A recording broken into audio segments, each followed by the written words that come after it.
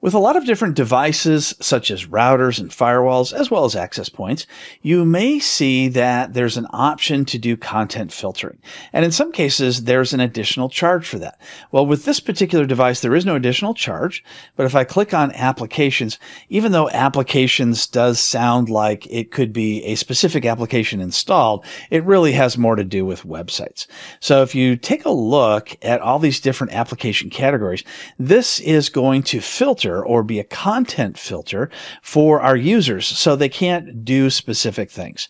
So by default, we have allow use on everything.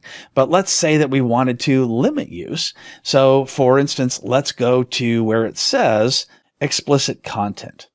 So if I uncheck explicit content, then it's no longer going to allow explicit content on my network.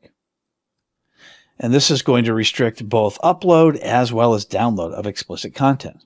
But what is explicit content? I'm going to go away from the default settings that are in my inventory and instead go to the applications link. When I go there, I'm going to see more information than I would have seen otherwise. So now I see those same different categories, and this time I'm going to go to explicit content. And I can expand it. And here is the definition of explicit content. So shocking content, weapons, etc.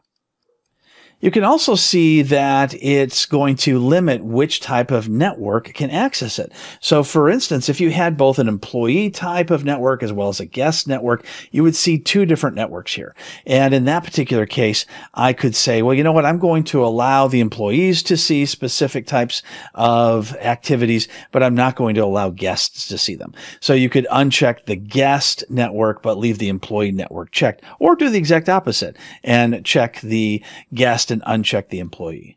So you can go through all these different things. One of the more popular ones is going to be the social networking. So if you want to limit any Wi-Fi access to social networking, then it will go ahead and block those by unchecking this box when any users are connected through Wi-Fi. Now, it won't do anything when it comes to wired connections. You'll need a different content filter for that. But for Wi-Fi, it can go ahead and block those for you.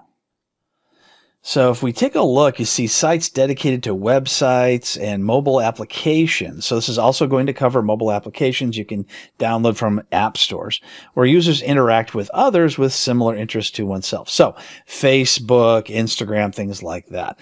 And this list is kept up to date by Aruba or whatever the vendor is themselves. And we don't really have the ability to specify particular types of social networks.